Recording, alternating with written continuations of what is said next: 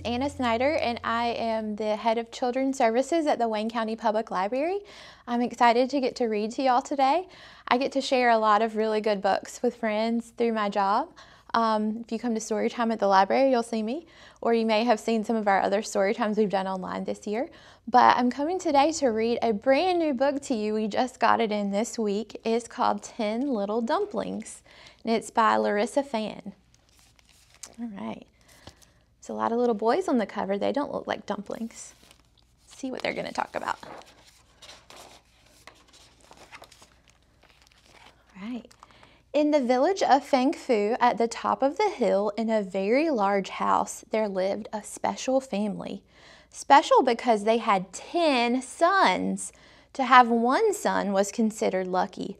To have 10 was great luck indeed. Can you imagine having 10 brothers in your family? Wow. Their parents called them their 10 Little Dumplings, not only because as babies they were round like dumplings, but also because, like sons, dumplings are auspicious, bringing prosperity and success. That's a lot of little boys to feed. The 10 brothers did everything together. 10 getting ready in the morning, 10 playing by the old fish pond,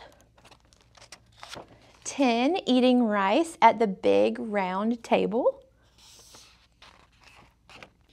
10 falling asleep by the light of the moon. Look at their big bed. Wherever they went, the boys seemed to take luck with them. The sun shone brighter, the grass grew greener. They were so well known that the villagers sang a song about them. Everybody's stopping to look at all the 10 brothers. 10 little dumplings, always top of the class.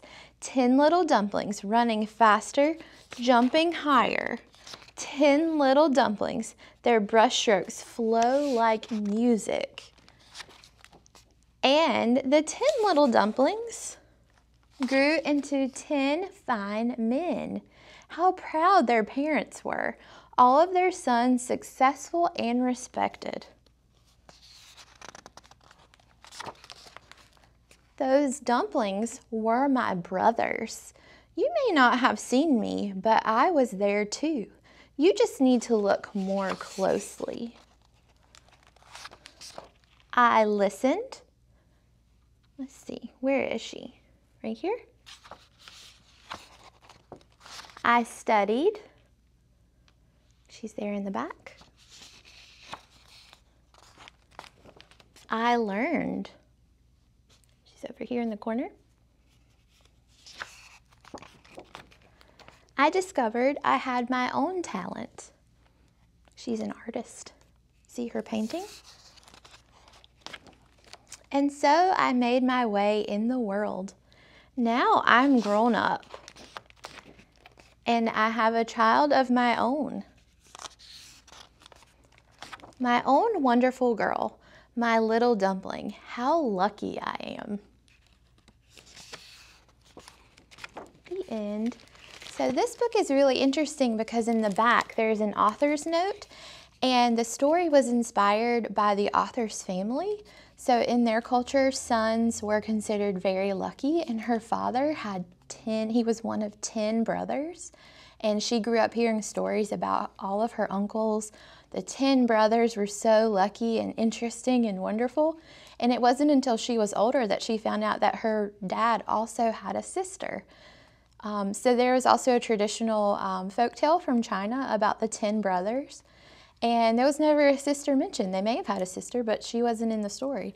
So the author wanted to write a book where she kind of talked about that and brought in a traditional story and her family story, but also mentioned the person who isn't mentioned in the other stories. Like, who is left out of stories sometimes, and why are they left out? Doesn't mean they're any less important or wonderful, but sometimes they're left out of stories. But she was in this one. So I'm glad I got to share that story with you today, and I hope y'all have a good day.